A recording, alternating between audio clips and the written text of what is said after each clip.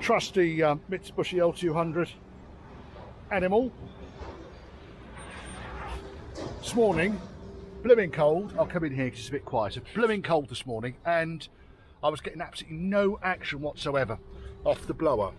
So I have been right through this thing. One of the first things I did, oh, by the way, all of the blower, the resistor are located underneath the passenger side of the dash. So you undo nuts at the bottom, 4 screws on the top, and then the whole glove box comes out, gives you really good access to the thing. Dead easy. The blower motor goes here, and that's the resistor, that little bastard there.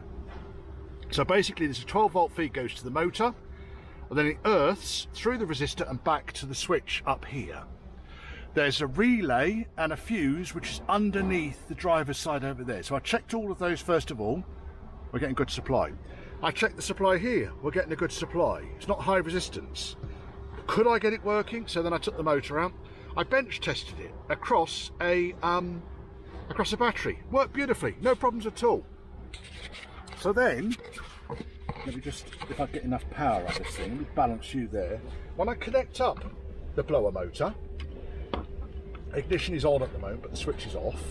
Connect up the blower motor, operate the switch. The switch is on slow at the moment. And then the fan starts working. But if I stop the fan, it doesn't start working again. If I give the fan a nudge, fucking thing starts working. Bastard fan.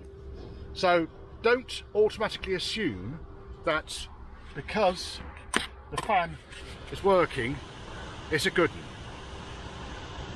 one. Okay, I'm not going to run it long because obviously there's no temperature going across, there's no air going across the back of the resistor. So the problem here, I'm fairly sure now, is the fan. I'm just going to go and bench test this and see if I can work out why that's gone high resistance, but I'm suspecting that it's going to be a sealed unit that can't be fixed, so I'm going to find another one. There you go.